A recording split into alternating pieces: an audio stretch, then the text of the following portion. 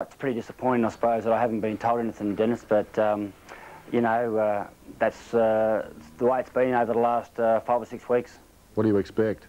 Oh, I don't expect any good news tomorrow. I think I'll be getting a couple of poor phone calls tomorrow. Have you spoken to your president today? He left a message on my phone before he had to fly to Melbourne, so he just wants to talk to me tomorrow. So wouldn't have been the only one. Oh no, it's been running pretty busy, but that's the way things are in these times. Are you tempted to simply walk away from this mess now?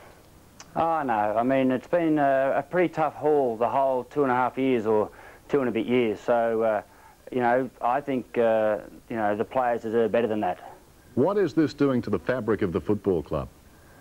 The process that's been followed has been pretty average, I suppose, but I think apart from that, the players and the football staff have got to be commended with the way they have held together. Yeah. What about your staff tonight?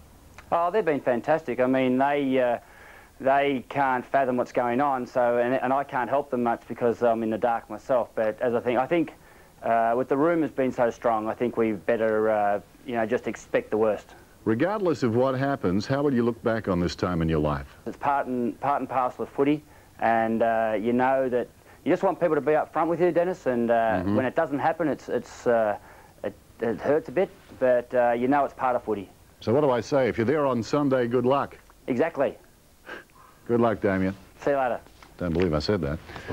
Gee, your heart goes out to him. How symbolic, his little daughter there right at the end of the Damian Drum. Craig Hutchison, one of the leading football journalists in Australia, has been following this story probably more closely than anybody else. Craig from 7 News, thanks for coming in tonight. No worries, Bruce. Good evening. You've heard all of that. Is he definitely going to be sacked tomorrow? Unfortunately, he is, yes. The Fremantle board voted today to sack Damian Drum. It was a secret meeting held this afternoon.